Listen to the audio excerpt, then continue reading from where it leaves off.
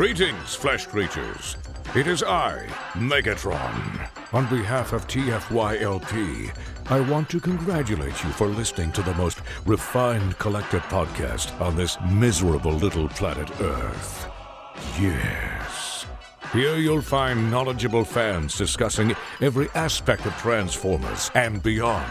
Now, enjoy the show while I continue my path to complete conquest of all of you miserable biological entities. Predacons, terrorize! Hi, welcome to TFYLP episode 463. We have another pre-recorded episode this week for the holidays, yet another interview. So tonight I am joined by Nick. Hello. And Paul. Yep. And Phil. Evening. And our special guest tonight for the interview, Sam from Devil's Due. Hey, what's going on? Yeah, this topic, it's topical because of there's been a big shakeup in the Transformers comic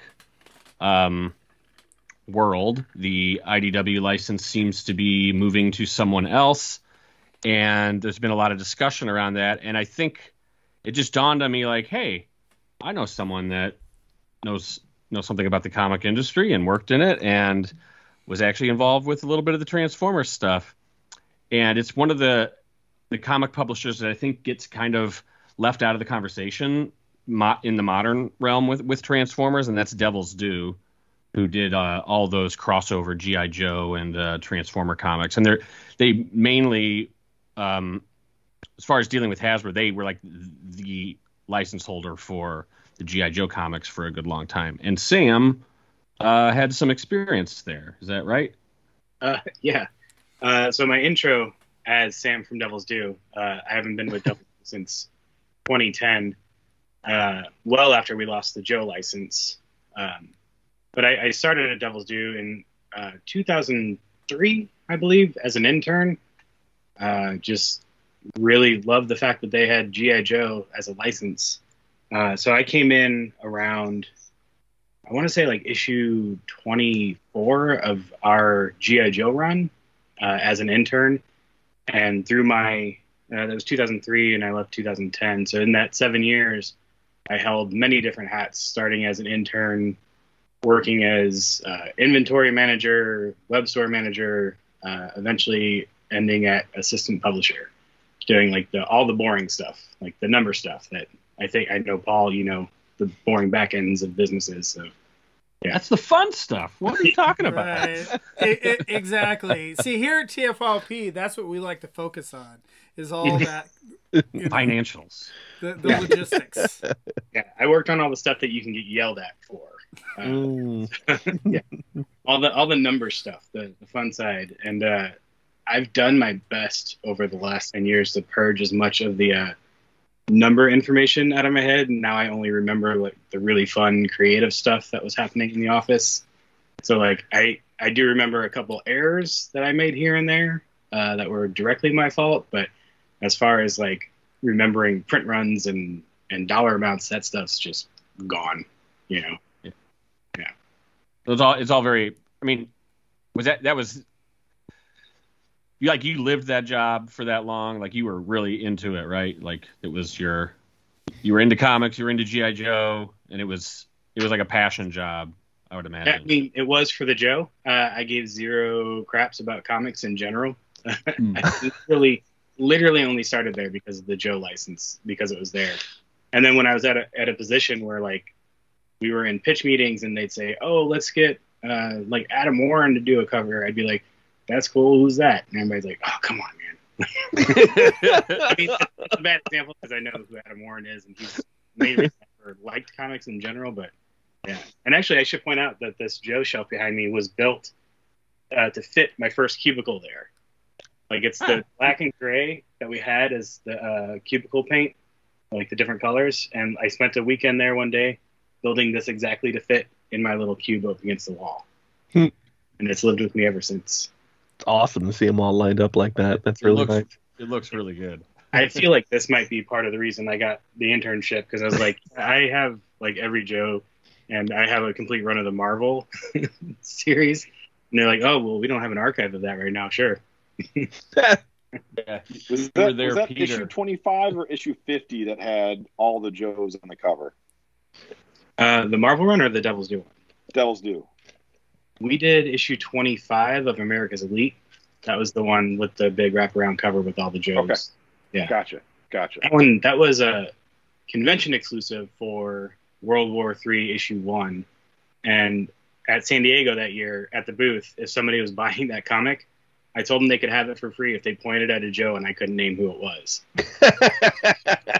And I didn't end up giving away a book because all the hard ones nobody else knew well enough to point at them. Roadblock. Pay for the book. How about the blue guy with the hood? So before we really get into it, just if you're listening, this may sway pretty heavy on the Joe side of things, which, we dabble in here and there. But if that doesn't interest you, I would still hold on because we are going to talk about Transformer stuff. But we're going to let the conversation go wherever it shall. So let me tie this in a little bit to the Transformers thing because, there was a parallel track going on with the Transformers comic book from Dreamwave at the time. And Sam, the way I remember this getting started in the early 2000s was Wizard Magazine, which was, kind of the comic book, Bible at the time. They did a story about, 80s properties coming back, and they had J. Scott Campbell did a pinup of the G.I. Joe characters, and Pat Lee did a pinup of Transformers. There was a Teenage Mutant Ninja Turtles and Thundercats pinup in the same issue. I don't remember off the top of my head who the artists were on those. I want to say Joe Madureira on the Ninja Turtles, and maybe Ali Garza on the Thundercats, but I'm not 100% right on that. And that sort of sparked this whole big those are all comic books we'd love to see. Those are all properties that we love, and they didn't really have this presence in cartoons, on toy shelves, or in comic books as sort of what they were in the 80s. And then here comes Devil Due, part of Image, all of a sudden with we got the license, we're going to do it. They got J. Scott Campbell again to do the covers for the miniseries, and a huge comic book artist name, and that took off. And then Dreamwave got the Transformers license, and that took off. And both those books were selling really, really great numbers for when they came out, and that sort of started this resurgence in the comic books that seems commonplace today, but didn't really exist for the vast majority of the 90s and early 2000s when it kicked off. So that's my memory of that. Sam, you jumped in, it sounds like, actually working in that a little bit afterwards. How did you decide, shoot, let's go try and get a job with these guys who are doing this? And what did your experience working for them in the G.I. Joe comics look like? So this is a little bit fresh in my mind. There's a book that came out recently cataloging the Marvel run of G.I. Joe, and I'm friends with the guys that released it. It's called After Action Report. And when they announced they were doing the second volume, they reached out and they're like, "Hey, would you do the forward for it for the Devil's Due era?" And I was like, "Sure." So I recently just revisited all this stuff and kind of took a look back and at my own history, which I didn't really put in the forward, but I retouched on the Joe history in general. That particular issue of Wizard I remember. I don't remember where it falls within where we were progressing, and I'll say we, even though I wasn't there, where Devil's Due was progressing at releasing their issue 1, because an issue 1 isn't 4 months out. Working on obtaining a license, you're at least a year out.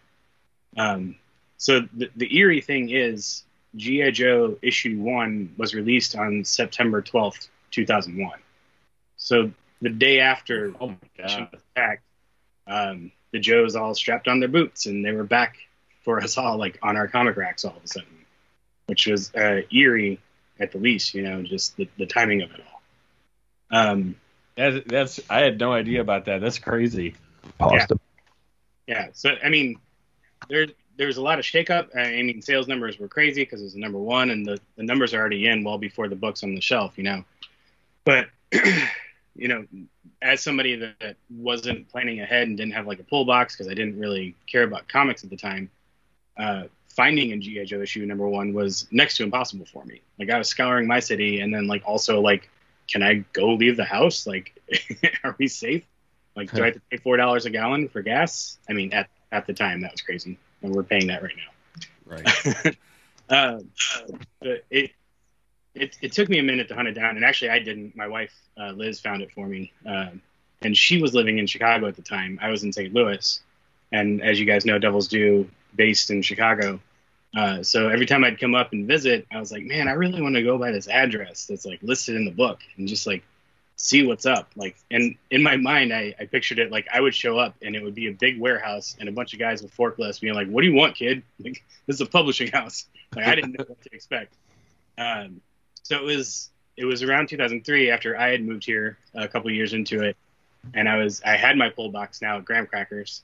I went in one day and there was a little flyer taped up on the wall that said, hey, do you like G.I. Joe? Do you want to work in comics? And I was like, oh shit, hell yeah. Yes, please. Yeah, it was their way of Thank you. advertising for interns in the area. And I remember that it literally said, while you won't get the right G.I. Joe, you'll get to learn the ins and outs of the industry. And like, I still have that flyer. I wish I had it with me right now. I still have that flyer just to like say fuck you to that flyer, because I did end up writing some G.I. Joe. Like, of course I'd never get to. Yeah, so I started in as an intern, and then I stuck around well past my internship, because we had, I think it was 6-week internships. They were unpaid, and I was there for maybe 3 months, and they were eventually like, hey, we feel horrible, we can't pay you, you should stop coming in working for free all the time. I was like, cool.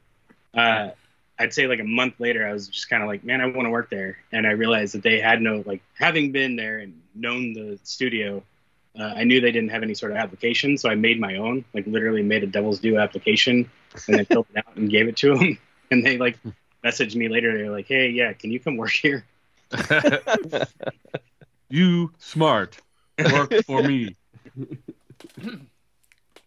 So I just kind of want to touch on that resurgence, though, that we talked about.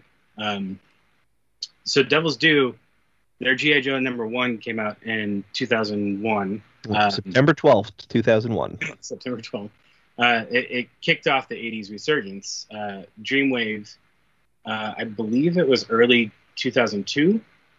And then, yeah, like the books just started following after that. Like Turtles got their revamp. Thundercats were in print. He-Man got a comic. Battle of the Planets. We started doing Voltron. We did Micronauts. So like there are so many books, and like you just have to look back, and like I usually myself give it credit, because the whole 80s boom started in that early 2000s, and now we're at movie 20 years level, later. you know? Like, yeah. And all the, like, now you look at the toys on shelves, like all the retro versions of everything. It's I mean, it was bound to happen without Devil's Due, but like the fact that they just squeaked one out right before everything else started, you got to give them a little bit of credit there, you know? Yeah, I think the comics were really integral in like getting the groundswell of the 80s culture stuff to boil up. I mean, you got to get the nerds first, right? Yeah. Yeah. Yeah, we set the trends, you know? So were you there? I apologize, I don't remember my timeline exactly right, but were you there, and was Devil's Due still running the book when the G.I. Joe movie came out? No, the movie is actually what caused Devil's Due to lose the license. Oh. Yeah. That was 2007, I believe, when the rumbling started happening. I think the first movie came out in 2009, and we finished up our book in 2008, even though the license had expired. But we had just advertised issue 1 of 20, issue 1 of 12, like we promised, like a year arc. And at that point, we just thought like, oh, the license is going to renew and no problem. And Hasbro came back and they're like, whoa, wait, we've got like this big project coming up, and like we want to shop this around now. And we're like, well, we just solicited like 4 books out, and like we already started the storyline. So they amended our contract just to allow us to do the last 12 issues of the World War III book. And part of it was that throughout that year, we weren't allowed to break it into smaller trades. We had to collect it at the end into just one omnibus. Yeah. So, and I think the whole thing with IDW, like we went in and pitched. I don't know who all pitched because I didn't go to that meeting. But we were there. IDW was there, and I assume it was Dynamite and maybe Boom that went. I don't think anyone cared about the book at that point. But from what I can tell, having followed it closely after we lost the license, IDW's plan was we're going to put out a movie adaptation along with the ongoing book and a prequel to the movie. And I was like, okay, so I guess that got it. But I mean, truth be told, it could have just been like, you know, the time was right for them to break from Devil's Due. Like maybe relationship wasn't that great, you know, like maybe whoever was running the Joe brand at the time at Hasbro. I mean, in that 5 minutes running the Joe brand, because we're there on the Joe brand. Bonkers. I wonder if it wasn't also because IDW had taken over the Transformers license and they wanted that shared universe thing to start. Oh yeah, no, that probably had a huge part in it. And we did have a meeting internally when Dreamwave lost their light, or I guess lost everything. Disappeared when Pat lead it. I do remember that meeting and blowing everyone's mind that like our first book would be out by 2005, and that's like the movie year, you know. And everybody's like, "Oh, that's great, you know, we'll focus on that." But I mean, obviously, that never came to fruition. So, you said they were all at this meeting. Did Hasbro just be like, "All right, comic companies, come and wow us," and they had everybody together on the same day? Yeah. That's crazy. I've never heard anything like that. I mean, I wasn't there, but I'm pretty sure it's like literally you're sitting in the waiting room while everybody else is there. Yeah, it's like it's pitch. You don't want to spread those out over days and forget, you know, the details of these pitches. So. That's so crazy. I'd never heard anything like that. Yeah, I didn't know how fire. these big licenses work, but that's wow. Hasbro once for like a licensing summit, and it was like an awards dinner where like we got an award for doing their Joe book, and somebody got an award for the best like toothbrush adaptation of My Little Pony or something like that. It was so weird to have all these other companies just sitting around this like dining room area. It was weird, but that seems to be Hasbro's MO. Like just like, come here, come to our house, you know? Yeah. Maybe we should introduce TJ since we have a new face. Here comes a new challenger. How's it going, guys? So I'm TJ Shevlin. Currently, I work for Super 7. Prior to that, I worked at IDW Publishing. Except what I got to do there with G.I. Joe and Transformers, I got to do some assists on Revolution, and I ran the IDW San Diego Comic Art Gallery, worked with Kevin Eastman there for almost 4 years, and yeah. Boss, and I've known Nick for 15 years, something like that, at least. Probably longer because you were a customer before that. Yeah, TJ and I worked together at St. Mark's Comics for a very long time. It was a blue pill boost dynamic there. I'll let you. Well, I think I interrupted you, Nick. Huh? I think I interrupted you. You were going to ask Sam something. Oh. Or did I not? No, I don't think you did. I think I got my question out about this. Sam, you guys were Let's ask running this license. You guys were doing almost an extension of the Larry Hama sort of Joe storylines for a little bit. You were introducing some new characters. Some of the characters you introduced actually became action figures and toys.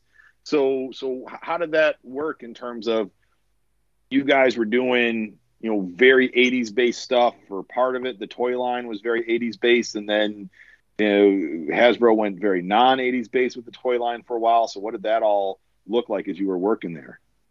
It was kind of loose as far as like, and you can tell if you look back at the Marvel run where it's like, hey Larry, you have to throw this vehicle in there, introduce these 6 characters, you know, like that was always obvious, and he did it with grace and ease. For us, it wasn't that tight of a leash. Our stuff was mostly toned down the violence, tone down the sexuality. But as far as like the stuff getting integrated, it was always like, oh, they're paying attention to us. Like if like the Kamakura figure that came out, you're like, oh, they do read it. Like the comps that we send them actually end up somewhere. Well, I'm really surprised they like never made you guys play with the Valor versus Venom stuff or like this. What was it, Spy Troops or whatever? Well, that's the thing. Yeah. So those two brands came out during our run. Yeah. And we did our best to incorporate the figures that we liked from it into the storyline. It wasn't anything like forced by Hasbro. We were just like, oh, this guy's cool. We'll pull him in. But I think Hasbro also knew how fast they were going to turn over these storylines that, there's no reason to like force this upon us. Especially, but like when you look at what they did with the IDW stuff and how they made them do Combiner Wars and, Titan's Return. Yeah. They really forced that stuff in there to the detriment of some of the storylines they were doing at the time, like the Lost Light stuff and all of that. Whereas you guys got to do pretty much this uninterrupted, really great G.I. Joe stuff that I, adored. I think that's the upside of being the bastard brand. they cared about the Transformers stuff. Yeah. That's a flagship. I was always told, maybe not directly, but I was always told that Joe was a dead brand. So it was kind of like it was our playground, and like Hasbro would show up every now and then and be like, "I'm taking this ball home," Yeah. But I can see them having a lot more say on like what to do with their baby brand Transformers. There were two strengths. Whenever I think about the Devil's Due stuff, two strengths that I always lean on. One was just how cool it was that Kamakura, you mentioned earlier, and Billy both got to play such really integral roles in all of that stuff. And it must have been fun to almost get to treat them like clean slates in a way that other characters prior didn't necessarily get to be. And then the fact that even if it ended and you guys didn't want it to, it's nice when you look at it because there's a definitive beginning, middle, and end to the way it all worked. That's so nice. Yeah. I mean, Kamakura especially, like getting to grab somebody, pluck them out of the Marvel book, and then like just flesh them out. That was a huge deal to us, and like it resonated very well with fans. Thinking back on Billy specifically, I feel like he got done dirty. Like his end in World War III was a little rushed and not what it should have been for the son of Cobra Commander. But yeah, I mean, again, getting all that leash to just do what you want with these characters and rarely have anything other than stop putting guns on the cover. That was nice. Wait, but yeah,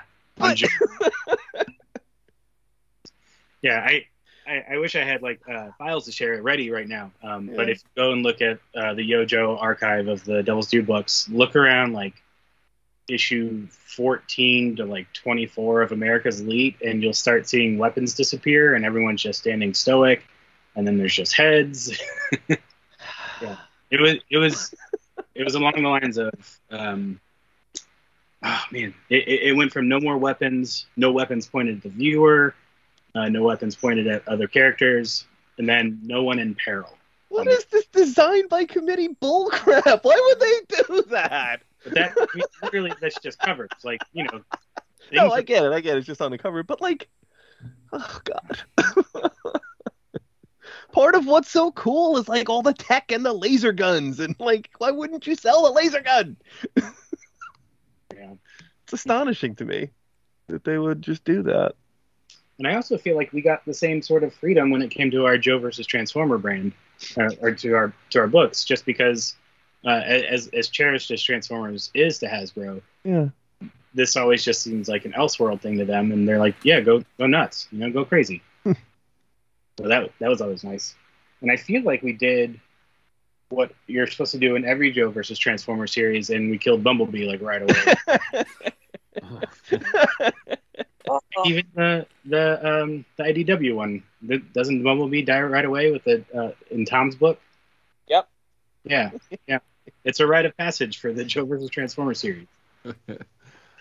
I was just looking, and it just dawned on me that really awesome Cobra Decepticon logo, that was from Devil's Due. That was not from the Dreamwave part of it. I forgot about that. our graphic designer at the time, Mike Norton, like, I mean, I give him credit because it's an iconic symbol that's been used over and over and over again. But like, Mike, he just slapped one logo on the other one. Like, yeah, I mean, it's simple, but I mean, it was effectively But it's one of those things that it's brilliant because like no one had done it before, but it seems so obvious. right. You know, that's the brilliance of it. So that was Battle Pug Mike Norton that did that. Yeah, That's I didn't know that. I didn't know that he was doing that stuff for you guys. yeah, he was WS's lead designer at the time. I Okay, can see nice. from this. We sold so many of the big phone book collection of them just based on that logo being the cover. Yeah. That was the attraction on that book, and people would come back like, "Wow, that was really cool," and all it took was just the one on the other. like the nerd McDonald's logo. You know, you Yeah. can't resist it. So you had the Devil's Due crossover G.I. Joe Transformers book come out roughly at the same time that the Dreamwave book did. Did the two companies have any coordination of what you guys were doing as a story, trying not to overlap? Books are very, very different and both pretty enjoyable, but what did that process look like? Did Pat Lee drive his RX-7 over to Chicago and take the owner of Devil's Due and say, "We're going to have a talk in this car," and he keeps hitting all these speed bumps and potholes along the way? Awesome. So, I mean, there was coordination, but because the two books were so vastly different, they were running congruently. And I remember, like, how psyched I was that we were sending them comps and they were sending us comps as it was going. And I was like, heck yeah, man, free books. I'm surrounded by free comics, and I get free comics. I'm like, yeah. That's cool. You guys like actually collaborated a little bit, you know, to at least stay on the right path. And overlap. I thought it was a tragedy when Dreamwave imploded because their second volume was what everybody wanted to see. Like, that's the Joe Transformer book that I wanted. Like, it was like pure 80s, and like that first issue just like it was a love letter, and absolutely I loved it, and like stared at the second issue covers so much, and then never saw the second issue. Nor did anyone else. Was it Devil's Due side or Dreamwave side that did that image of Baroness with Ravage? That was us. Yeah. Because, again, With the awesome iconic, statues. iconic image right there of just Baroness holding Ravage on that leash, of just like they even made that into a toy for that San Diego Comic-Con That was set. cool. So I have a story about that issue, but then also just to touch, we were contacted for a while by that company that does statues, the Palisades at the time, was it? Or was it Diamond Select? So both of them were doing statues, but this was a company. It's called like First Four Figures. Yeah. Yes. So That they was sent good, us yes. turnarounds. They had turnarounds of like one of our Destro statues, one of our Destro covers as a statue holding like Cobra Commander's hood. They sent us one of a character Wraith that we created from one of the covers where he's like bent over and has the blade out. It was like blowing our minds. We're like, this is so great that you're doing these covers, and then just like they ghosted on us completely, and I have no idea why. But one of the statues they were going to do was the Baroness and Ravage together, and I still have turnaround. I want to say that was solicited and it just never happened. Is that? Yeah, it might have been. Yeah. And so that cover was actually Mike Norton as well. He drew that cover. So that cover was intended to be our Transformers Collector Club convention, whatever it was called at the time. That was going to be our cover for our Joe versus Transformer book that we were going to sell there. It was on issue 2. And then when we got our books in, and I think Hasbro got their comps, they messaged us and said, pulp the run. Like, you cannot sell these, because the back cover had an image of one of our books called Core, and it just had a very busty character as the focus. And they're like, no. And I wasn't the publisher at the time, so I didn't know where the mix-up was. I was there, like I was working in the web store and doing all that. So like I was like, oh, that's a shame. But a couple of those books survived. So that, as they often do. and then, the comps that were at Hasbro, I don't know if anybody at Hasbro realized how valuable they made those books when they ordered them pulped, but all their comps just shot up in crazy value. But that cover came out. We pulped that and just pressed it on our issue 3 that was already at the printer, so we were able to have a book there at the convention that year. I feel like if I jump up from my computer for a minute, I could probably find the book and show you the front and back of it. I'll do that a little bit later. Yeah. We get Nice. if you need to take a bio break or at some point. That's fascinating. Yeah. That doesn't happen all the time, right? That's like some all that canceled stuff we just paid cavalcade for. kind of Fuck stuff. it. Yeah. That just doesn't happen. And I feel like there's only two ways it could have happened. Either they didn't pay attention or the approvals weren't sent in properly. Like maybe they didn't see what ad was going to be on there. Or maybe it switched at the last minute. Or again, like they could have just not paid attention to the back cover when they got it for approvals. Yeah. So you mentioned earlier, Sam, that you kind of wiped your brain of all the numbers stuff and you just remember the good times. What were some of the standout moments for you working at Devil's Due? I mean, the conventions are always the best, you know, like actually getting to hang out with the fans, and like that's when all the appreciation shows up versus all the bile that's on the internet where everybody's just like so hateful. And it could be the exact same people. I don't know, you know, but like the conventions are the best part. And getting to hang out with Uncle Larry a few times. He's just a trip. And like, if you ever go to dinner with him, he's the only person that should ever talk because he's the one with the stories. Yeah, I don't know. I love JoeCon too. Like, again, like I'm a huge Joe fan. So like going every year and setting up and like showing support for the book and showing the fans that like, yeah, like we're fans too. Like we're here because we're nerds, not here to make money, but also we're making some money. That's great. You know, I don't know. As a Joe fan, like just getting to work on the brand was, you know, the highlight. What was your take on you were there during the Joe versus Transformer stuff, right? I mean, you've alluded to that already. I came in on the first volume. I think I started around like issue 3 or 4 of the first volume, and I was it was a little hard for me to stomach just like seeing characters die, and like took me a minute to realize like you don't have to give a fuck what's going on in a book. Like you can just go for the ride and enjoy it. Mm-hmm. And, like you can go home and your Ironhide from the movie can still be alive, man. Like in the movie.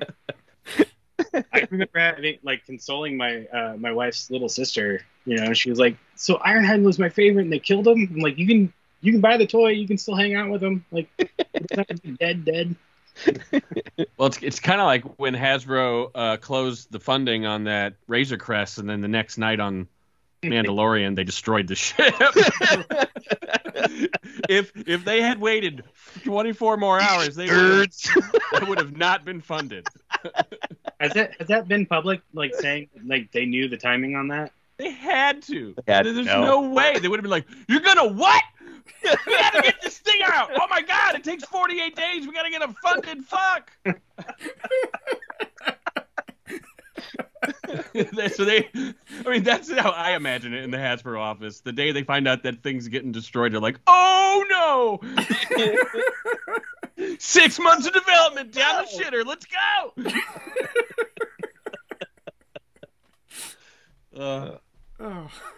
I do remember coming in when and the huge thing was getting to see the books before they went to press and like just kind of looking at them at like correction stages. And being an intern, like I shouldn't have been anywhere near that stuff. But they were like, "Hey, you like G.I. Joe? Check this out." And then doing the complete worst thing that I could have done after they showed me that, and been like, "Oh, well, why is Reflector colored like a Constructicon? Like, what is this?" And they're like, "You little asshole." Like, I feel like there was like a Trailbreaker that showed up after Trailbreaker was killed in the first volume, and I was like, "Why is this guy here?" And they're like, "Man, shut up, dude." What are you, an editor? Like, I said somebody was in charge of continuity. Yeah. What were some of the stories you wrote while you were there? Oh, so having this weird encyclopedic like knowledge of the Joe stuff, they would lean heavy on me for any of the bios.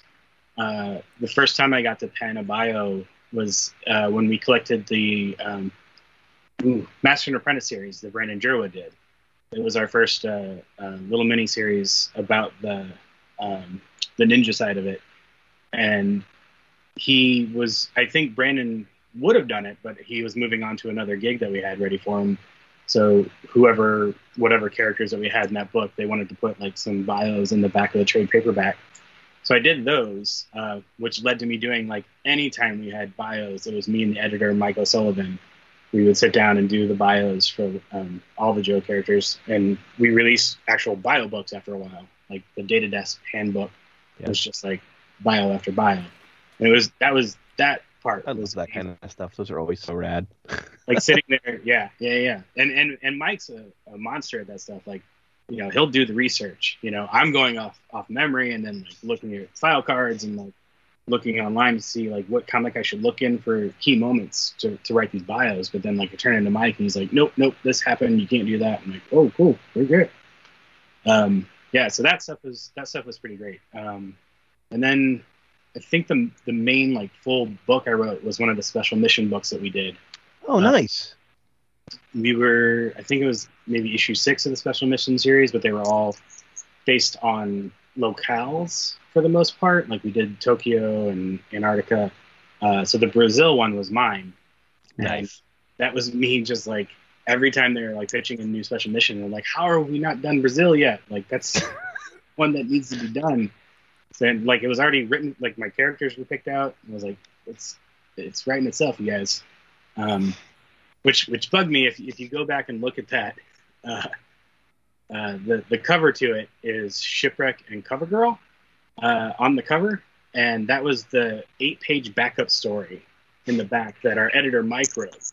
And because he's the editor, he's like, oh, well, my story's getting on the cover.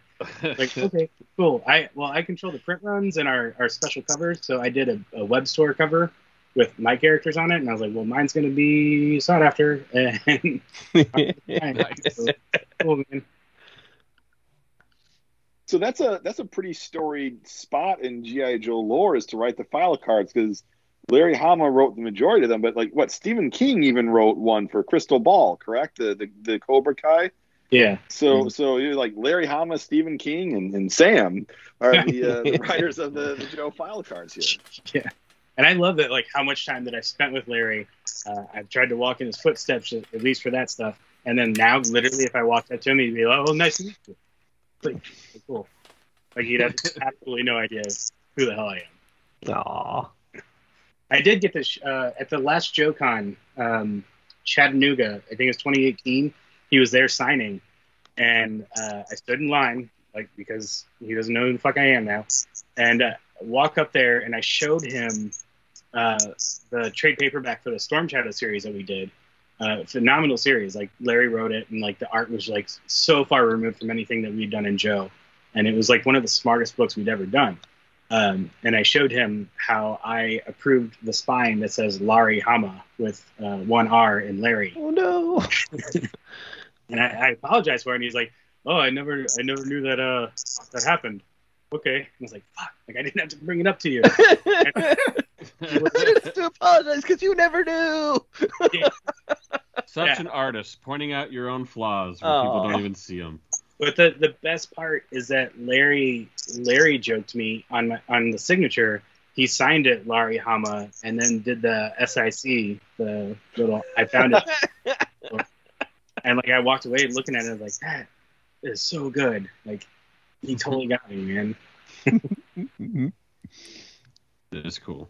Satisfying for you though, seeing a character like Wraith get a 25th anniversary figure in that line, like really what you guys were doing, getting legitimized in this toy rebranding that was happening at that point. And I don't know, just must have been such a real legitimizing feeling for you.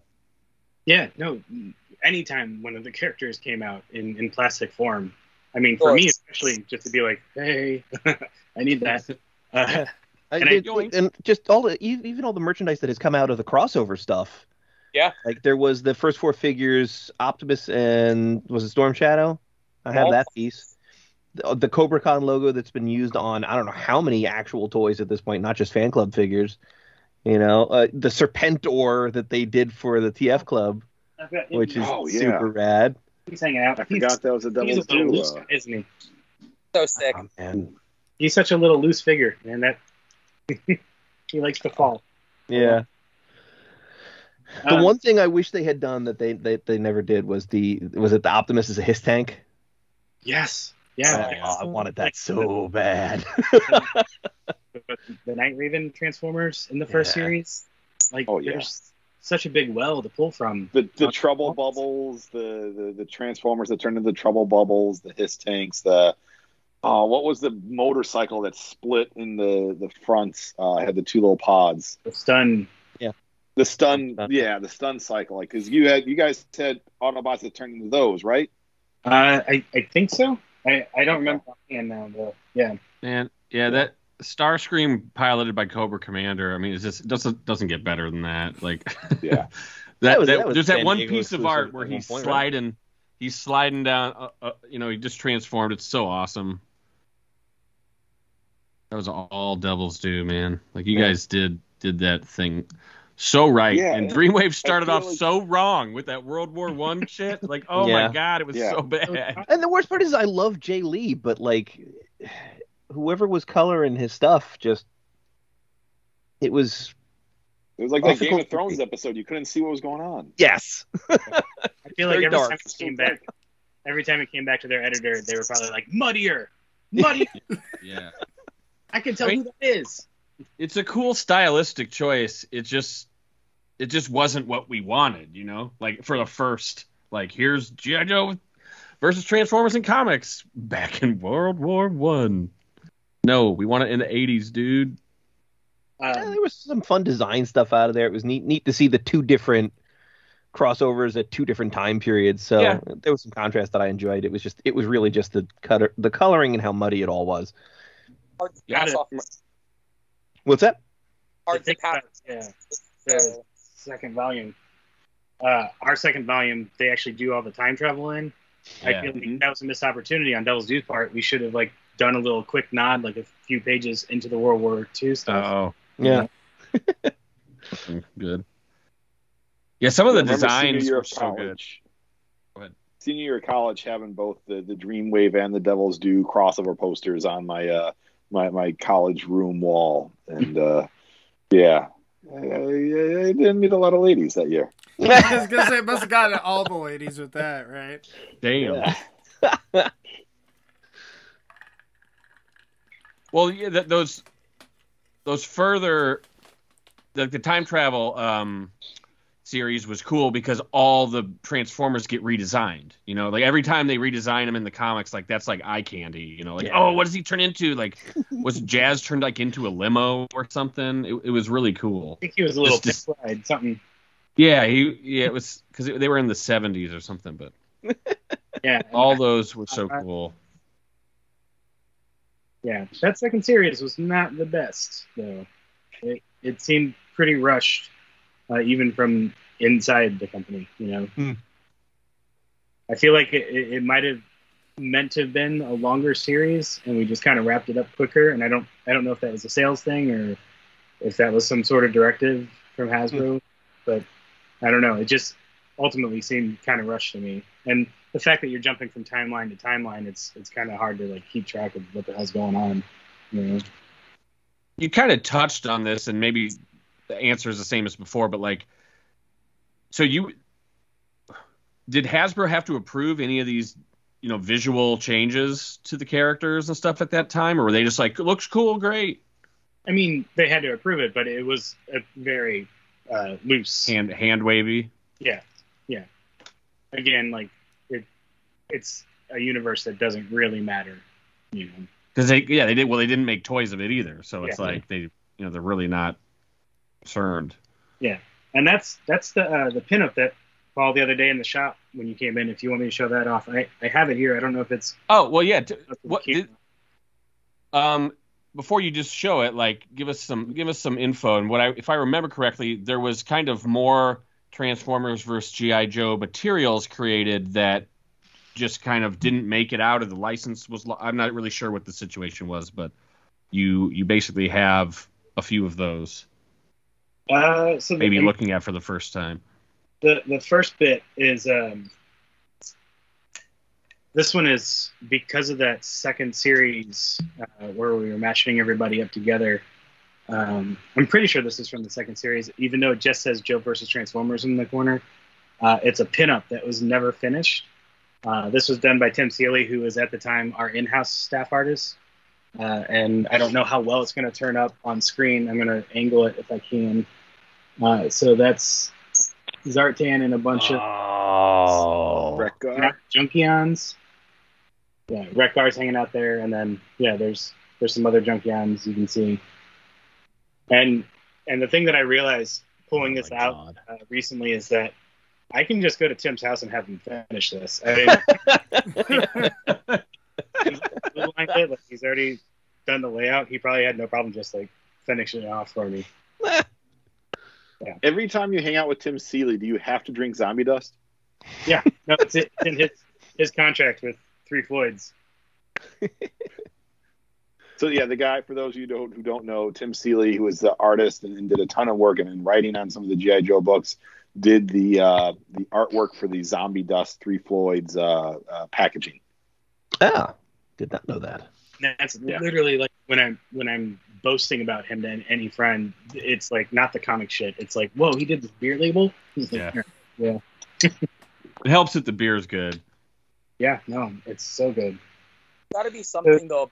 At an image with Zartan and Wreck-Gar, and all you can hear is Cold Slither on Headbanger's Ball. Like that has to be the only thing playing there. Paul, this is just for you, so everybody don't listen. I was walking through Humboldt Park the other day, and I saw a sticker like just slapped somewhere it said Cold Slither, and I was like, "What the hell?" Really? Yeah. And it wasn't That's like funny. Joe branded at all. It just said Cold Slither, and I was like, oh, "That's weird." That's great. Punk's not dead. Someone's still putting up slappers. It's probably Sergio. Rolling through my hood. It had to be a busty anime girl for it to be Sergio. Yeah. Something a little weebier. So Tim actually did most of the Joe Transformer stuff for us after the first series.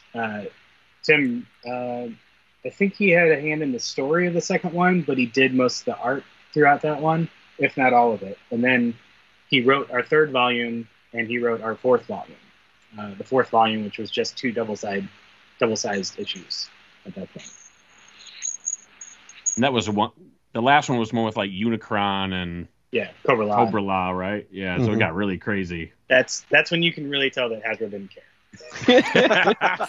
Surprised he never did a hack / crossover. Yeah. Well, they care when that stuff happens. As soon as the boobs happen. Oh, right. That's right. Oh, boobs. Kids brand. Yeah. No Memories boobs, don't no guns. exist. But like the fact that you see Battle Beasts and like the aliens from G.I. Joe hanging out inside of Unicron, like that was such a like, go crazy, Tim. Do whatever. Just draw stuff. Well, when did... I'm sure there's still plenty more to talk about, and we can circle back. However, especially TJ and Nick, I think you guys probably have some more industry questions to jam on. But how did your time kind of come to a close with Devil's Due, and what is the current status of the company? So, I mean, I don't know outside of Josh what Devil's Due is. I know he's always got people working for him, and like he runs the company more as a freelance basis. But I was there till 2010, and I feel like I was the last employee. So like my toe was on that ship, like last bit that I could. So I had to jump into a lot of roles, which I am super thankful for now. But like when the company's dwindling because like the Joe brand's gone and then like, we're just not picking up licenses, it's kind of an awkward situation to be like, bye friends that like I would hang out with outside of this, but now I'm going to do your job. Like I'm going to edit stuff. I'm going to design stuff. I'm going to build the books now. I'm going to build our solicitation ads, like that sort of stuff. Like I appreciate getting the experience of doing that because like I use that sort of stuff all the time now. But I think the last, like I could see the end was near when we started digitizing everything for Comixology, and like we weren't really putting out any new books. And I was like, well, there's a finite number of books in our library, and like when they're all digitized for Comixology, like what am I doing here? You know. But that was, it's all fluid and led me to exactly where I am right now with the shop, with Toy de Jour. Because at Devil's Due... Which we absolutely love, by the way. Thanks. Love that shop. Thanks. Actually, we were going to get there, for sure. So we weren't trying to hide it. The name Toy de Jour actually came from me sitting in my assistant publisher cubicle because it looks a lot like this, and I'd bring in toys like literally every day. Yeah. You have those cubes that are like little half-height walls that people can walk by and like bother you. And I would have toys all over that. And people would come up every day and they'd be like, "Oh, what's the toy of the day?" I'm like, "Oh yeah, here you go." So that there you go. That kind of spiraled into like when as all toy nerds do, I was like, "Oh, I need a toy blog," you know, like so I was like, okay, and I did that and called it Toy de Jour, just based off of the experience of hanging out with everybody and like messing with toys every day. And because I had that URL, when we went to open the shop, I was like, let's just like we've already built like a weird following online with this. Let's just push it into the shop, you know? Very cool. And I feel like I can draw a straighter line because we worked with Hasbro so closely on Joe and Transformers and Micronauts. We had that relationship there that we spun off a little creative services company at Devil's Due. And we started doing a lot of packaging for Hasbro. And that's also because they knew that we had the artists to fall back on. I think that might be how Jeff got the Action Man gig, if I remember right. Do you know Jeff Zorno? I don't know. He did him. Halloween with you guys, I think. Yeah. But I don't know him personally. But that's probably through that company. That company no longer exists, but it was called Kanoichi. And so Kanoichi was just kind of a small little satellite studio for Devil's Due, which eventually broke off completely. There was some bad blood there between Josh and the president of Kanoichi. And then after a year, when I left Devil's Due, sometime near the end of 2010, they reached out and they're like, "Hey, do you want to come work in Kanoichi?" And I'm like, "Hell yeah, man. Like, you guys are working with Hasbro on the regular." Like, Hasbro was like Kanoichi's bread and butter. So I was like, sure, yeah, absolutely. So I was at Kanoichi. That company was like just the owner and then like 4 creative managers that just were overseeing projects. So we got to do all sorts of packaging stuff for Hasbro, like including the 25th anniversary Joe line. Most of those like card recreations were us. And there's some not some great ones in there that I wish could have been redone. But we also did a lot of those Joe versus Transformer crossover, like the big box sets. The San Diego stuff, yeah. Oh my god, those are amazing. We did those. We did. Oh, I'm gonna look through some more art real quick. We did. Anytime there was like a Joe exclusive at a show, like the Lady. Oh, that actually didn't happen. So there was a Lady J that was going to come out at the time of the movie. The Lady J figure from the second movie was going to be an exclusive, so we did all this exclusive art for her, and then they were like, "Oh, we're just going to fold her onto the main line and not do her as an exclusive." Yeah. Here's a couple pieces of art that I got from Chris Lee that worked for us for a while, and he was doing some of the 25th anniversary stuff. So that's Tunnel Rat there. Oh, nice. And Shockwave. So I messaged him and I was like, "Hey, I know you did the Tunnel Rat. Can I buy that from you?" And he's like, "Yeah, but I'm sorry, I drew it on the same page as Shockwave." I'm like, No. That's absolutely okay. Oh no, I have to get both. The SWAT team G.I. Joe guy that looks like Beachhead but with blue and a hat? Cool. Yeah. Trying trying to find that other one. Oh man, where'd that one go? Oh yeah, this one. This was the San Diego Comic-Con Jinx. This was I think this was the back image for the card. Oh. This was one of Devil's Due's interns that like just apparently blew our mind that he could draw like bonkers. Wow. And so we used to always hire him at Kunoichi just to do this artwork stuff. Awesome. That's great. Yeah, so that small company, we did so much stuff for Hasbro, and we were doing a lot of the packaging art, and then we would work a lot of pitch decks for them. So anytime they were like working on an internal pitch, we would put the decks together with them, and we would let them like ramble about like like feelings and like colored templates, and like we'd just be like, all right, take that and regurgitate it back to them and like change it 20 times, and then like literally get emails saying like, hey, I'm on the way to the meeting, can you change these 4 things in the next 5 minutes, and have it email. You're like, yeah, absolutely. So that stuff was pretty great. That company, the president got a job at a digital agency downtown Chicago, and after he was hired, he let it slip that he owned this company, and they're like, oh well, we want that too. He's like, oh, okay. So all 4 of us were just brought on to this much larger company out of nowhere. Wow. And it was mainly because that company wanted to like add that little Hasbro logo to their client list on their website. You know, like when any agency, you look at all their people they worked with, they're like, yeah, we want that. And so we went there. I stuck with the Hasbro stuff, but like all of a sudden my big projects of like doing packaging for the San Diego Comic-Con crossovers, they're like, what is that? Like, that's not worth our time. I was like, oh, that's the fun stuff, you know? Yeah. Oh, that's what I signed up for, bro. Yeah. I'm here to make the nerds go, man, that's awesome. Yeah. So that company pushed us a little more towards, like, we started doing integrated app stuff for Hasbro. We were working a lot with their, like, future development team at Hasbro, like, what they're looking at, like, forward in the future, like, toys, like, what they're gonna do. So we were doing that. We did a lot of apps. We did like the Nerf Rebel app. We did the first heads-up display app for Nerf. Sure. We did a big Furby Boom website that year. That Furby Boom was a thing for Christmas.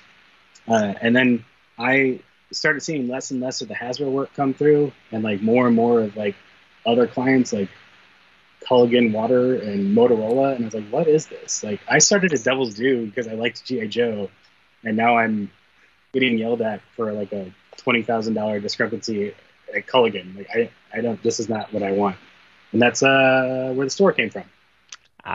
Yeah. Yeah. So you've always been into. I mean, clearly, we've talked a lot about comics, but you were kind of into toys the whole time. Yeah. No, forever. Yeah.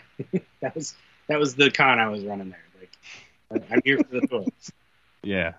Like the good old days at the beginning when I started at Hasbro, and they would send us boxes and boxes of stuff, and I'm like, oh my god, this is the best. And then by the time that Wraith came out that you mentioned, I remember being at Kohl's like hunting for it because I heard that like he'd shown up at Kohl's. It's like, all right, this is what I got to do now. That well had dried up. So, maybe tell us about the store. Yes. Yeah, I have not been to the new location yet, so how's that all working out? Pretty good. In regards to comics, do you feel that there was anything on Joe that you didn't get to do that you wish you had? It's good. Oh. It was a loaded gun question, but it's a good one. Yeah. So this one was kind of strange. As much as like I was like bruised by IDW when they got the license, and like I was the only one still in the office buying it, I'd buy it and be like, hey guys, check this out, and they're like, dude, shut up. I'm like, all right, yeah. But like after a while, I dropped the book myself because you know it was just like kind of a sore thing, even though the Cobra series was amazing, like the Chuckles thing. Couldn't so good. Yeah, couldn't not read that one. That was crazy. Right. so before we lost the license, and I think it was literally the day that like Josh got the phone call, and like maybe literally had hung up the phone. Mike, my editor, and I walked into his office, and I was like, "Hey, we have an idea for a book, and I think we should reach out to someone at Hasbro to write it for us. Let's do a cartoon continuity." And he's like, "Not now." I was like, "Oh, okay." Oh. And so like, what was that, like 2-3 weeks ago when they announced their new cartoon continuity book? I mean, I don't know if it's going to make it out or like what the actual state of things is, you know, at IDW, or if the license is going to continue on. But if that book comes out, that one hurts, because that was something that like we were gonna like, you know, that was a baby we were gonna bring into this world. And I thought like that's what a lot of people want to see. Like, you know, that would bring more people into the Joe world, or the Joe comic world, because if all they knew was the cartoon, this is a safer way to like get your feet wet, you know.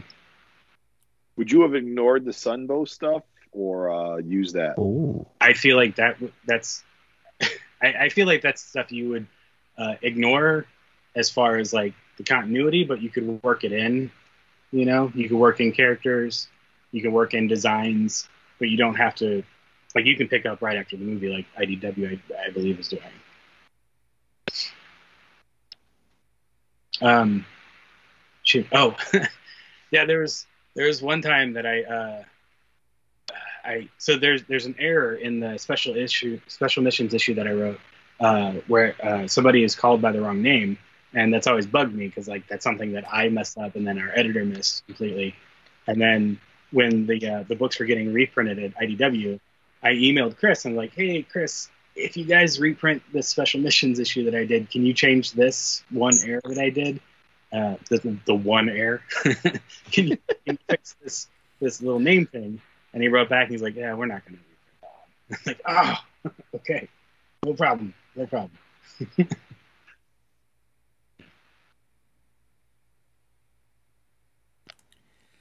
So your store, you know, you've got Toy du Jour now. I've been there a few times. I've bought stuff from there. I've sold stuff to you.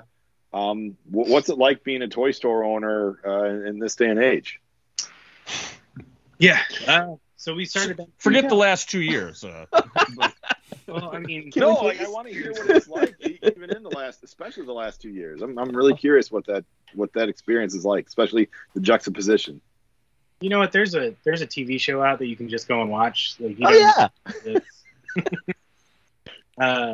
yeah. So we started in 2014. My wife kept her 9 to 5 up until this past year. The plan had always been for her eventually to like quit her 9 to 5 and join me at the shop. that's cool. Yeah. So we started at a much smaller location. I don't know if you've ever been to the original location, because I know you've been to the current location. But yeah, I haven't been to the original. Yeah. So I mean, I'm in the suburbs. It's a pain in the butt to get into the city.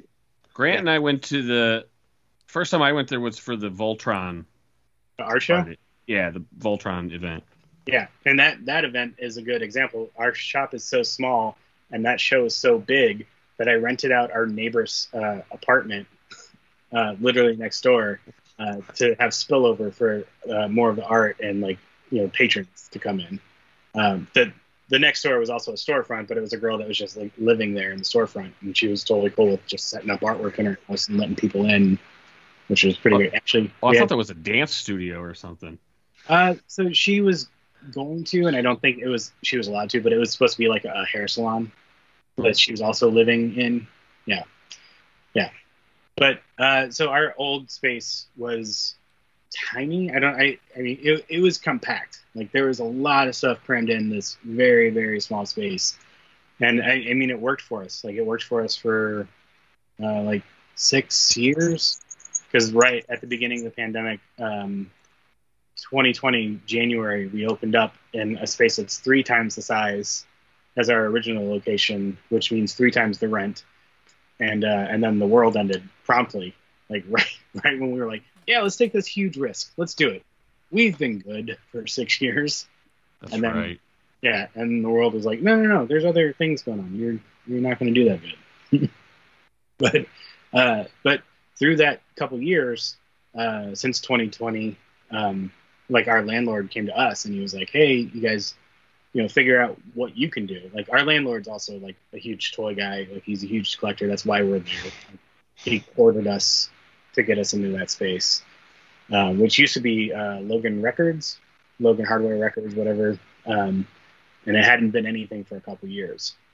So we moved in there. We suckered a couple people into renting space from us in there too, and like setting up little vendor booths.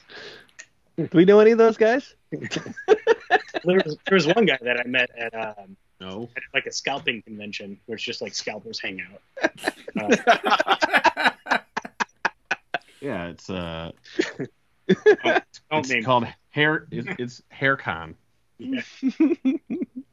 Yeah. That's where you can get your scalps.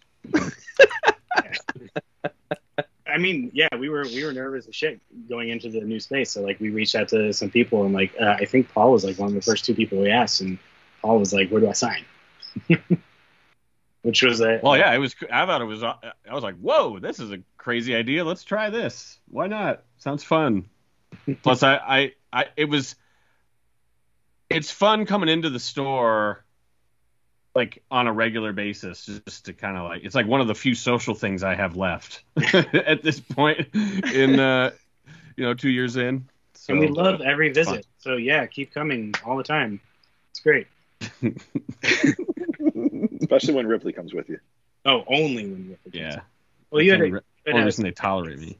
Yeah, you had a surprise guest today, which was much welcome as well. Oh, yeah. Brought the baby. Oh. She was like, "This looks like our basement." I'm like, "Oh no." Sensory overload. Yeah. So in general, like besides the landlord, like totally coming to us and helping us out, saying like, don't shoot yourself in the foot, like set a realistic goal and like let's stick with that and work back to a normal rent.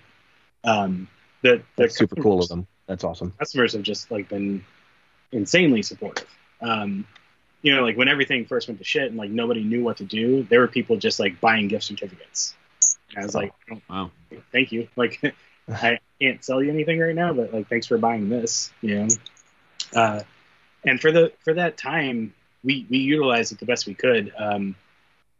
Our storage is and usually is crazy, just like packed, because like we'll buy things, throw it back there, and then try to pull it out and sort it and get it on the floor. But we used the time that we were shut down. We pulled everything out of storage and organized it the best we could, so there's no like random He-Man laying in the bottom of a G.I. Joe box, So we used that to organize, and then we also started doing a lot of like Instagram sales, where it's just like we'll bombard you with like 30 things all at a predetermined time so people can come. And, like, yeah, I was gonna say your social media presence is just killer. I love the Facebook page and seeing all the stuff that comes across, and I'm always so excited to see what you guys post. You guys always have the best stuff. I have to say that like Instagram, like it's a huge part of our business, and literally when we opened, one of our friends was in, and she was like, "Oh, are you getting your Instagram up and going?" I'm like, "Oh yeah, I think we'll do an Instagram." And now it's like I couldn't imagine the shop without that outlet. That's awesome. That's cool. Yeah, I mean, at that point, I gotta steal a page out of your book. Yeah, you have like an ungodly amount of posts. It's like 23,000 last time I remember looking. It's probably way more than that.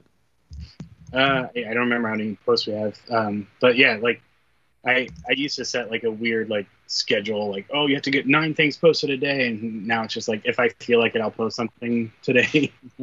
But it's like second nature to me now. Like it's just easy to just like show off what's going on.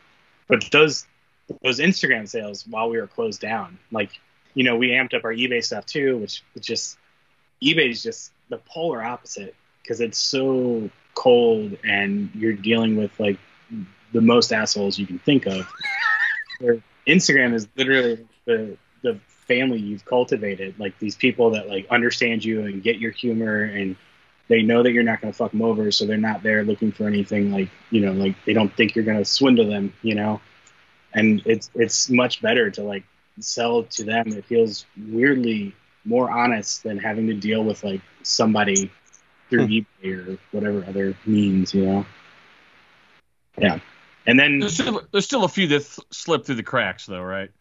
Once in a while, there's a bad sale, like because we're trading war stories all the time. Yeah, I'm trying to think that like of a bad one, but that's the thing. I can't like off the top of my head, I can't think of a bad story right now from the Instagram. That's good because like it's like once you get it, it happens to you. You like talk about it, and then it's like purged from your life. You know, it's like you don't want to remember the bad ones. We pull up an eBay thing right now and just be like, "Oh, this fucking thing got mailed back to me for whatever reason," you know. Yeah. And then, like when we were able to slowly open up in different capacities, like we were doing appointment only for a while, and like very strict about like our amount of people that could come in. People were really good about it. You know, we had a limit of I think 6 people in our massive store, which is well under what we could handle. It's just like I wanted to feel safe, and like I wanted the other customers to feel safe. So we set it real low. I think we bumped it to 10 eventually. But like people were waiting in line outside. Like they were like cool with it. Like, they'd walk up, see that we hit capacity, and they're like, "Cool, we'll wait." And like that's amazing. Like the support of somebody like not yelling at you when you're telling them wait outside in the cold for a minute, you know. Mm-hmm. And I think Paul, weren't you there the first day that we reopened with appointments or whatever? Or I might have been. Was that the day I was working the door? Yeah, right. Yeah. Yeah, I think. Because we just didn't know what was going to happen. Yeah. You know? Like, were there going to be 20 people waiting? Like, yeah. Yeah. I want that black Xerac so bad. Who doesn't? I mean, come on. Paul just teases all I think that was background. one of the things I sold you when I was there that time, was the gigantic action. Was it Black Xerac or Scorponok or both? No, I haven't ever. I don't own that. No. To Sam, when I was the last time I was at Toy de Jour, I had sold you. Well, you probably don't remember. Was it the gigantic action by Sentinel? I forget if it was Black Xerac or Scorponok. Whichever one it was. I can tell you our current landlord owns that. Oh, really? Yeah. Awesome. This is like, here's our rent for the month. Yeah. Yeah. That was the other side of it, that like moving into his space, I was like, well, this is easy. Like he pays a third of our rent now, of course. And then like the pandemic happened, he was like super cool about it, but then he was also like, and I'm pulling back on buying anything. Oh, okay, cool. Double whammy. How long did he stick with that? I think he started back in when the Masters of the Universe Origins started. Like that was too good for him to ignore. But there's already he's told me there's so many things that like he's missed that like it just hurts for him to go back and try to like start hunting this stuff down now, you know. Oh, like, he'll be back. You know how toy collectors are. They yeah. That bug is a permanent bite. Yeah. So how did what did you learn at Devil's Due that you like apply to running the toy store? Like all that stuff you said you wanted to forget, pretty much, or is there like something applicable that's like? No, absolutely. How to run a business on $0 is what I learned, and like it has helped immensely in a business of my own. You know, just like realizing that like there's so many things that people think you need to run a business, or like when you're presenting yourself in some way, shape, or form, it's like showing up to a convention. It's like you need to buy all these things from Freeman. It's like you don't though. Like I know you don't. Like I know that I can go to Home Depot and buy some carpeting today and like lay it down myself. Like we're good. Yeah.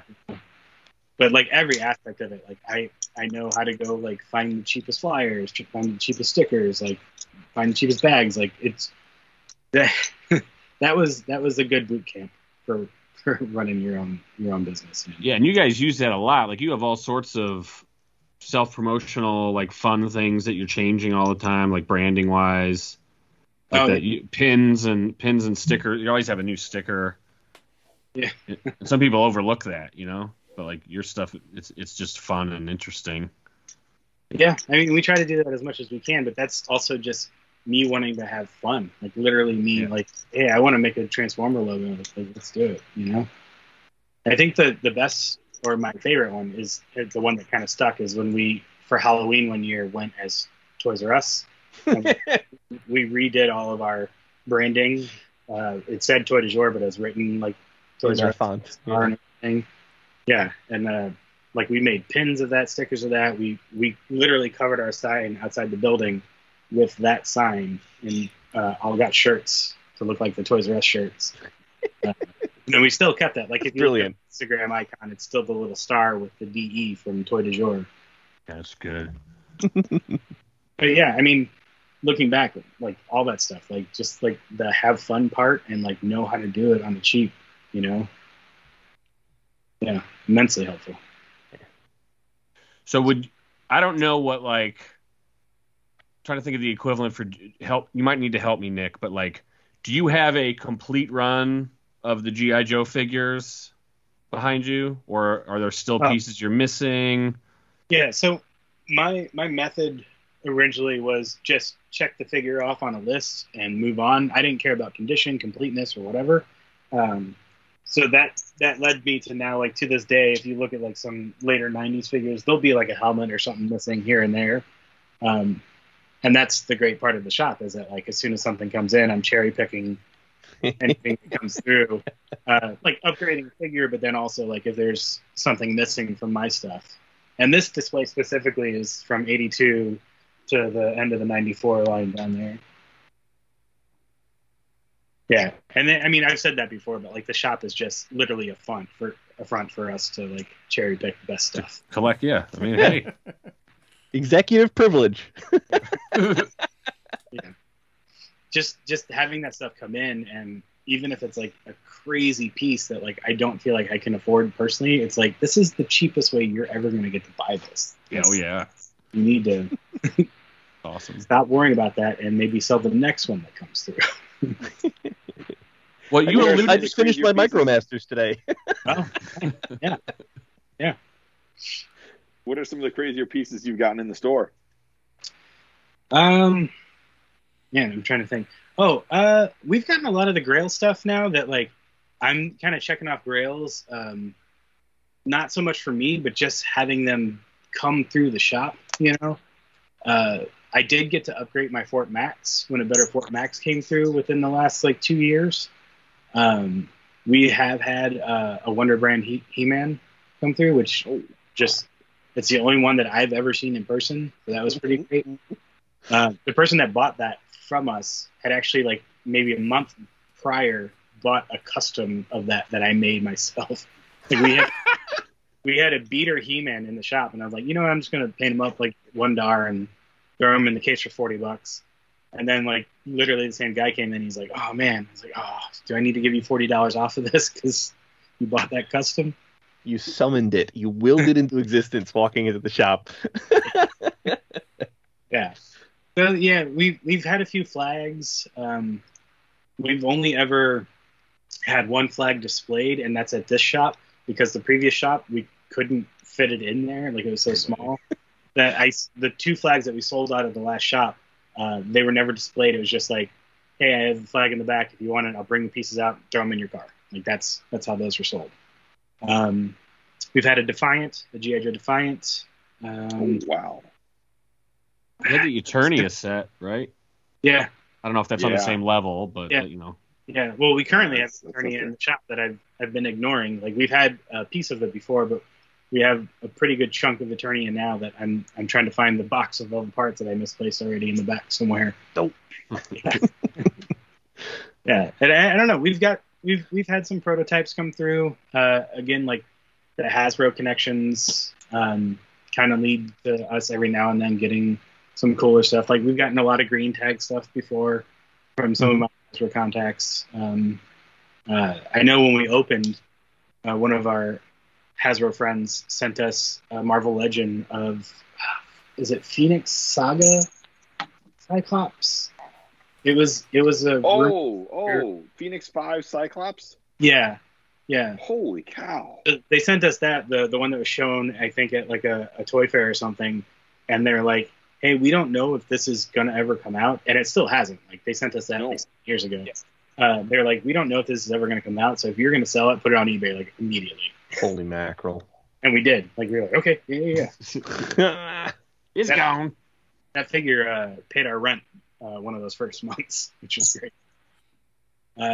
Yeah. No, I mean, just personally, like getting to fill holes in the old like G1 stuff. My G1 collection's pretty similar to this. It's just over there in a different case. So I harder to get it all on camera. I pick away at that as much as I can because I was a lot more loose on that than I was on my Joe stuff originally. But yeah, just filling in those little holes here and there. You know, finding a missile every now and then that like holy shit, I would have paid $40 for this. You know? Yeah. Paul, what's something that you've seen come through the shop that you were kind of surprised to see it come through Toy de Jour? I mean, all those action. The thing that comes to mind right now is all those Action Masters that you just got. Yeah, because I just hadn't seen them all together before, even though they're not like 100% complete or anything. It's just cool to see. If I remember correctly, you bought this from someone. It seemed like they kept all the G1 characters, like the Sun, the cartoon characters, but they're like, Skyfall, who's that? Jackpot, who's that? All these characters that people would kind of flip to get some of those now, and they all look immaculate. They're all great. They're not. So these are at the store right now. Well, or did someone buy them? No, I don't know if you saw the follow-up post. Like I put it in our stories. 3 of them made it into the store. Meh. Oh, so I got to be paying more attention to your Instagram. It's apparently the thing I'm missing here. Actually, there's a pretty cool piece here that I got. So one of the people that watched the store for us a few years back, the people that watch the stores, they don't purchase, like they can't buy from people. They have to tell them like wait for Sam to come back in and he'll go through your stuff. So the way that my friend approached this conversation was completely wrong and just like the backwards way to do it, where this guy brought in a duffel bag full of those old LJN wrestlers. Oh. Just like threw them on the ground, and he's there with his wife, and the guy was like, "What can you give me for these?" And so my friend watching the shop just went, "Nothing," because that was his way of saying like, or leading into saying like, I can't buy. And his wife said sold and made him leave them there. So I gained all these figures. Like the LJN figures are crazy, now like they're up there in price now. But this guy was hanging out in there too. Oh wow! Oh, nice. And this one's beat to shit, but this is mine, and I know that this figure in this condition, even with the little booty rubs, this is like a $250 figure right now. Wild. Wow. And that was literally just thrown on the floor and left for free. Bananas. Easy. Free or best offer. Yeah. Wow. Nothing sold. God, there's so much loaded animosity in that exchange. That is great. Yeah. Lady, he could have bought you a vacation. Yeah. Well, you alluded to this briefly, but like something very recently cool happened to the store. Just so happened, we want to talk about comics and stuff, but like this, we should at least bring this up. Your store was featured on its own episode of the Amazon Prime show, A Toy Store Near You. Yeah. Is that right? Right. Accurate? That's the same creative team behind the toys that made us, the movies that made us, whatever made you. They made all these. Yeah, they've actually they've come into our world now because we know all this stuff that they've done. But they've been producing comedy specials for years and years. So they've been around for a while, but they just, started getting that bug. And I think it's because the owner, Brian, he's a toy guy. And so they started dipping into this stuff. And they kind of had like this network of shops like ours that they'd reach out to every time a new season of a toy store or Toys That Made Us came out. They'd reach out to everybody and be like, hey, we do some sort of viewing or like put up a poster in your shop or something like that. So they already had this network of shops that they knew, like they were friends with, and they would all visit whenever they were in whatever area. So when the world ended in March of 2020, they emailed all these shops and they're like, hey, can you shoot some footage of your shop, talk about having to shut down, talk about like your history and where you came from and all this stuff, and just how everything's affecting you. So we did that. Like we rushed to get it done, and it sounded like this was something they were throwing up the next weekend. you know.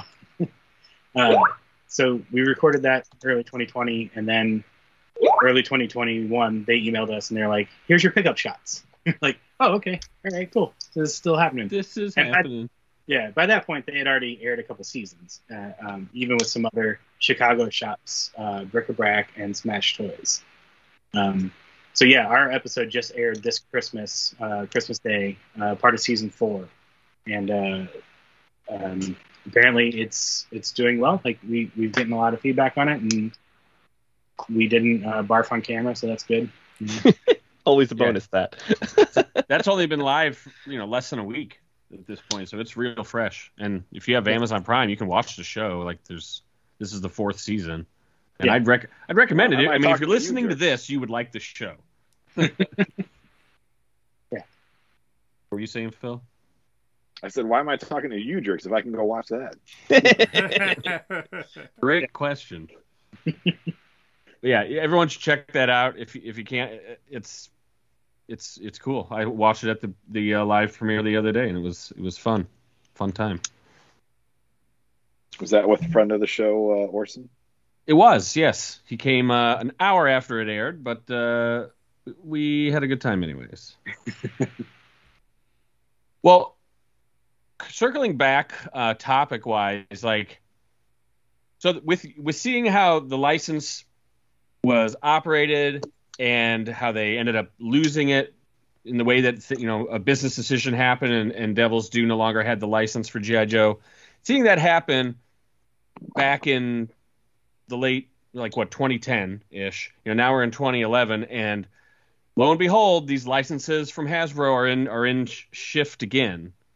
And I'm not up to date, so maybe Nick, you can tell me what is the current status rumor situation with nothing has changed in the last week. The current rumor was that Kirkman's company was pitching for it, but that is Skybound. Who knows what that's going to mean? It's Skybound. It could be that things could continue elsewhere. We were thinking maybe Boom or like Marvel or somebody, but there's nothing concrete coming out of anywhere right now. Well, let's just take what we know or what is in the ether. It sounds like Skybound might get this license. They're probably the front runner based on what we've heard. But so going through the experience you've gone through with working for someone that had the Hasbro license, is there anything to read between the lines here, or to be like, oh, this means this? Like any sort of insight you could potentially give, or advice you could offer up to Skybound at this point? No, I am in no position to give advice to Skybound. And besides, that would be a consulting fee. Yeah. No, I personally feel like if we've heard this much, then it's a done deal. Like that's just what I feel. I don't follow comic rumors or the industry really closely at all myself now, but for something this big to get rumblings, I feel like there has to be at least a nugget of truth there, And I'm personally excited for Skybound to get it if that's where it goes. Yeah, the thing that really surprised me about it was that it was the Hollywood Reporter that said, "Oh, Skybound is in talks." It's like, right? That's not like Bleeding Cool or like CBR. That's right. And Hollywood Reporter is going to comment on that specifically because of the success of The Walking Dead on television with Skybound. So there's more credence for them to go into that than anyone else. And that might be part of Skybound's pitch, is just like, hey, look at us. We make real news. Look at the coverage we're getting. That's why you leak that. That would make some sense. We unraveled so many threads. What was it like, Sam, after Devil's Due lost the license? What was sort of the attitude at that place then? It wasn't all doom and gloom, but it was... the writing was on the wall as far as this book has paid the bills monthly for a while now, and just to lose that, it's like, hey, we're not all going to be sitting in the same room, and it literally did that for a while. It went to a smaller office with people working remotely, but then like with any company, and like I can't fault Josh for this, but like any company, like when you realize that you can make money at a Burger King with a skeleton crew, like you're not really hiring, you know, like the whole everybody's getting pissed off at fast food restaurants right now because there's 3 people working. You know, it's because that manager or the owner found out, like, oh, we're still making money and I'm only paying 3 people. Cool, you know. It's working. Yeah, yeah. So I don't know. There was focus. Like we shifted to our creator-owned stuff at the time, but then, you know, even that stuff, you know, it's a creator-owned. They can take the book wherever they want. You know. Yeah, I just remember like some of the. I wrote this in that foreword that I did recently for that Joe comic book, but I cut it out because I thought it was just kind of too much. But when we lost the Joe license, I looked into the is it Ernie Pyle, the story of G.I. Joe, the original movie that they got the name from. Like it's an old like 40s or 50s movie. It's called The Story of G.I. Joe, and I was like, can we get that license? Can we literally do a book called The Story of G.I. Joe, like based on that? That one didn't fly, but the one that I suggested we actually did a 0 issue of was the knockoff brand, the Core, the Leonard toy line. Oh. We did like just kind of like as a little FU, like, you know, we're gonna go to your bootleg competition. And we did. We put out a 0 issue and then found out that there is 0 interest. So like the issue 1, I think issue 1 was written and drawn, but like we never printed it, you know? Yeah. And it was straight out the gate. It was like, here's a bunch of people dying, here's a bunch of boobs. Like this is the stuff that we've been held back for. It's almost like Rob Liefeld getting fired off of Captain America, and then he and Jeff Loeb go do the Fighting American because I'm gonna do my own with blackjack and hookers. Yeah. With guns and boobs. Sam, do you feel like it's a tenuous business model for a comic book company that does mainly licensed books? Oh no, Okay. I don't think so, and I think we're all aware of that now, and like I think Josh has put his foot back in the licensing pool a little bit, but he hasn't gone after something crazy like that. I think literally the last license thing I saw him do was Trailer Park Boys, because he was like, this is something I like and I want to do. Decent. Yeah. But yeah, to put all your eggs into one licensor like that's, you know, it's the best business model. Yeah, it's always good to be diversified in some way, if possible. Mm-hmm. Yeah, and we always did. I mean, we had other licenses, like we did all that horror stuff. We did the Child's Play book. We did Halloween. We did Family Guy. Like we. Oh yeah. For that, we did. There's some other I forgot about that Family Guy book. Stuff. We did the Dungeons and Dragons stuff. We did Dragonlance and Forgotten Realms. Mm-hmm. And then I'd say our best relationship, or like the easiest company we've ever worked with, was World Events Productions, which is why Toy de Jour did that official Voltron show. They're so easy to work with. It was like I went literally back to the person that I had an email for, and I was like, hey, can we do a show? And she was like, absolutely, that's awesome. Voltron. Woo! All right, cool. And yeah, like as a licensor, like working on their book was so great, because they were just like, yeah, we're along for the ride. Like whatever you want to do, let's do it. It's cool. Well, it's pretty much just owned by the family, right? Yeah. Yeah. Yeah. So yeah, they kind of get to. It's not a corporate entity with a bunch of like stakeholders. So I think it might now be, like with that whole Netflix deal. I think it might be owned by Dreamwave Production. DreamWorks. Yeah. So, yeah. I think it might be. I don't remember, but I feel like there was something. Oh, there was a company that sent me some sort of like sign this deal when we were doing the art show, and it was like a parent company. That could be the same thing that goes on with Mattel and Masters of the Universe. DreamWorks owns Classics Media, which used to be Filmation, So they own the rights and licensing to all things animation, whereas Mattel still owns the proprietary characters, logos, all that for the toys for Masters of the Universe. So I wouldn't be surprised if there's something like that with them in World. So yeah, that makes sense. Yeah. You know, I have to give credit where credit's due when it comes to what you guys did with G.I. Joe. And this is a component in comics that a lot of people aren't going to want to talk about because people like to change history when it comes to comics. But there is a period where Image Comics wasn't as hot as it was, and it's certainly not as hot as it is in the last 10 years. But licensed content, licensed properties, specifically starting with what you guys did on G.I. Joe, pulled Image's fat out of a fire. And it's one of those things that a lot of people don't talk about. And it wouldn't have happened if not for you guys. And I know that that's become kind of more of a footnote in Image's history, but I do think it's something that needs to be remembered.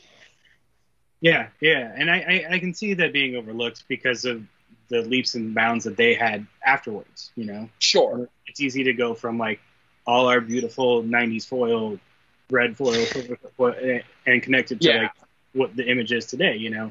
And then forget that little slump. And I feel, and this is a weird little pet peeve of mine, just when people say, like, oh, yeah, Image, when they were publishing G.I. Joe, it's like, we were literally just using their printing, you know? Right. And they got their logo on our book. You know? General public does not understand how Image works. Yeah, and those do the same thing. Like, we published Street Fighter for Udon to begin with, for them to get their foothold in the States. Right. There's some other, like, Dabble Brothers. I don't know if Dabble Brothers still exists or existed after we did their Hedge Knight series, the R.R. Martin Hedge Knight series. So, I mean, same thing. Like, because we had a relationship with a printer at that point. That's all that is, you know? You can come to us, and your comic company is published under our banner. That's it. The reality was the hottest creator-owned title Image was doing at that period was Girls by the Luna Brothers. If it wasn't that, it was the licensed stuff. It was G.I. Joe. It was Battle of the Planets. It was that stuff that really brought people back into a comic shop. Yeah. Oh, you just reminded me how much I liked that Girls series. That was good. All that stuff.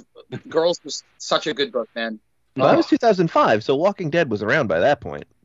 Yeah, but remember, Walking Dead had a hiatus. There was only the first 4 issues to come out, and because it was a low order, then they didn't do anything. Then Invincible and Walking Dead came back. Oh, I don't think I remembered that. Yeah, there was space between. Wacky.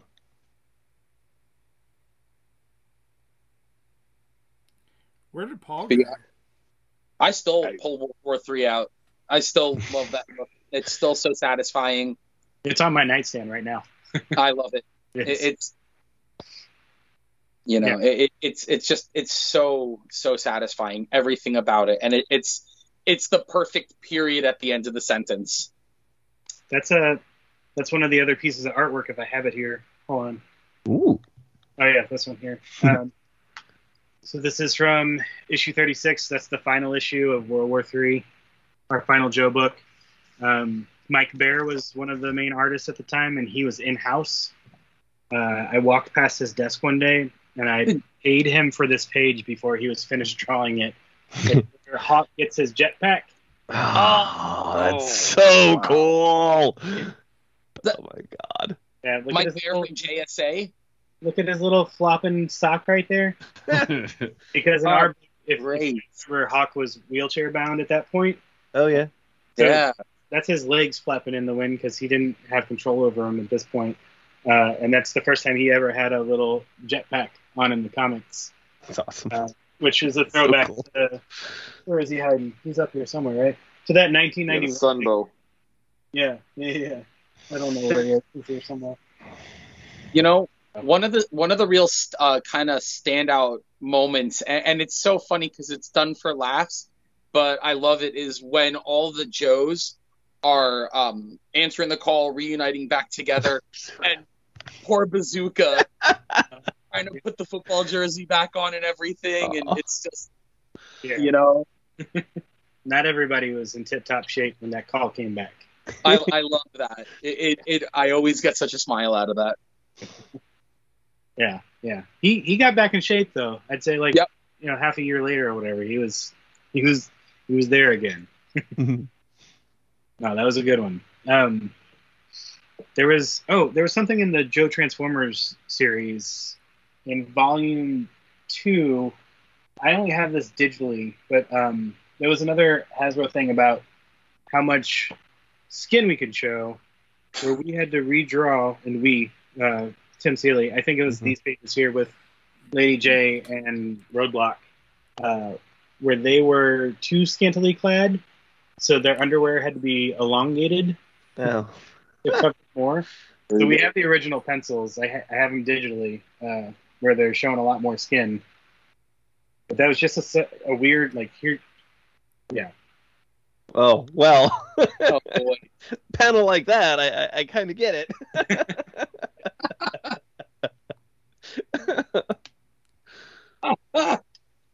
So, Sam, what would you say is your favorite Joe character, favorite Joe toy, and favorite Joe vehicle?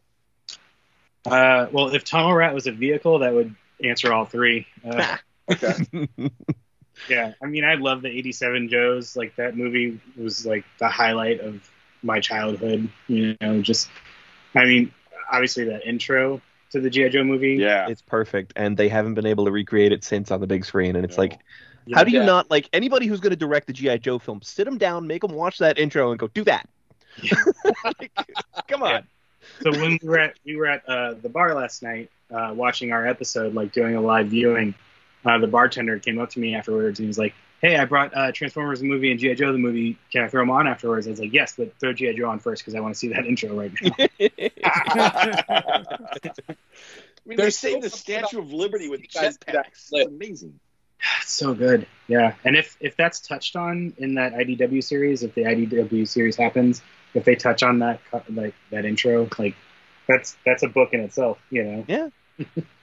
Yeah, Tunnel Rat, he's my guy. I always loved him. That 87 stuff, like his character was so good. Where's he hiding? Oh, my 87 stuff's over here. I took his accessories off recently because I was trying to cast copies of them. So yeah, Tunnel Rat, and then like as a character, like in the books when we finally got to start messing with him, we brought him in on the I think he was in the Special Missions Manhattan. That was great. Vehicle? Yeah, I don't know.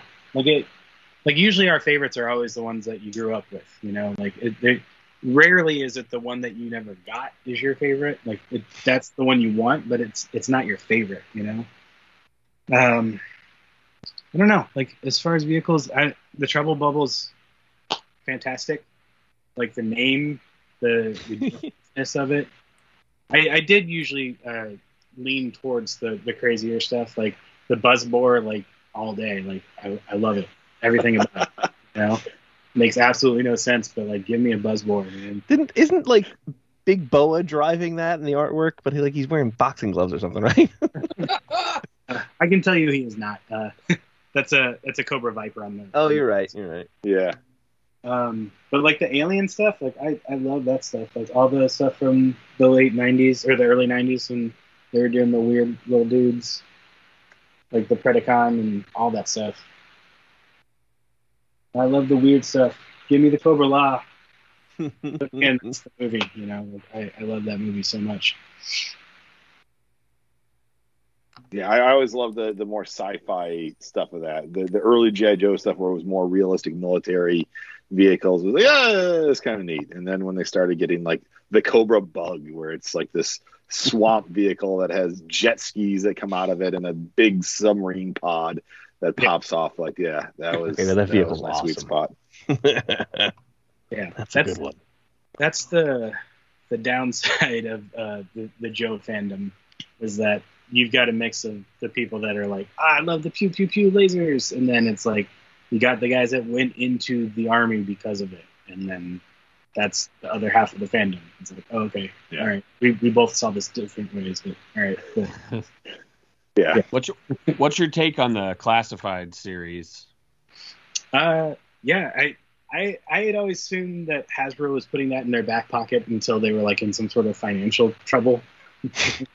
Yeah, we'll do 6-inch Joes as soon as we need to. As soon as we need a license to print money. Yeah. So when it started, I was like, well, I'm gonna buy it because you're slapping a Joe logo on it, and that's just what I am. Like you've got me, like no problem. But there was things out the gate that I wasn't happy with. Just like most people with the weird design aesthetic that they've since kind of like pulled back from. Like they realize that like, oh, we don't need to go crazy weird with this. Like we can do it old school and people will still be connected to it. Like they're not like doing straight like reproductions of the original stuff, but like gearing it more towards that design versus like the weird like Fortnite Halo looking stuff they were trying to mix in. Like the original Red Ninja that they released, I was like, I don't know what this is. Like, this looks like nothing like that I know, but it again has a Joe logo on it, so it's going in the pile. But yeah, no, now the new stuff, like I'm foaming at the mouth for that Bat and that Alley Viper. You know? Yeah, like Barbecue is a great toy. Yeah. Oh yeah, there he is. I've got the Snake Eyes with me right now, and Classified is what got me back into collecting Joes again. It has been a pain in the ass, but it's exciting getting them in hand and just going from that Duke where we started with this to the Breaker I just got. And that Breaker, all he's missing is some bubble gum. Yeah, it's a perfect toy. Yeah, there he is. I pulled the bubble off of what's her name? Jubilee. Jubilee. I think her name's like Boom or something like that. Boom. Yeah, she has one too. Yeah. I got lucky. The bubblegum bubble broke off of my Jubilee figure, so now it's going to go with Breaker. I wish he had come with a pistol or something too. I'm using one of the pistols from Snake Eyes for Breaker. Oh, yeah. I pulled guns off of a Deadpool. I pulled a pistol off of a Deadpool for him. Nice. Yeah. Yeah. Now that we've got our Alley Viper, I can stop screaming about Alley Viper, and now I'm like, where's my Night Viper? Like, give me a Night Viper immediately. I think those are my two favorite like Cobra designs. Like the Alley Viper, of course, that's the Battle Tribes figure Warlords of War figure that we did. The little Glyos figure. I don't know if he's going to show up. Awesome. Yeah. So we did that Alley Viper aesthetic. I was so close to ordering one of those, but like I'm trying really hard to be good and only buy Transformer things right now. God damn it. Those guys went real fast, so you didn't have to work too long. Yeah. Yeah, and then like Night Viper, I love that black and green together. I've always loved that. Actually, I've done hold on, let me grab it. I have a custom that I made real quick. If you don't understand the reference here, then something's wrong. Oh my god. That's great. Nice. Yeah. I mean, as soon as that figure came out, I was like, oh, he should be this color. Yeah.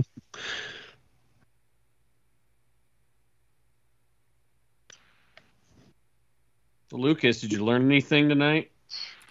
I learned a lot. So, yeah, this is Joe is not my forte, so I figured I'd let you guys, take the reins on the episode. So, but yeah, I really appreciate you joining us and talking shop and everything. It's been great. It's been a fun episode. Right on. Yeah, thanks for having me.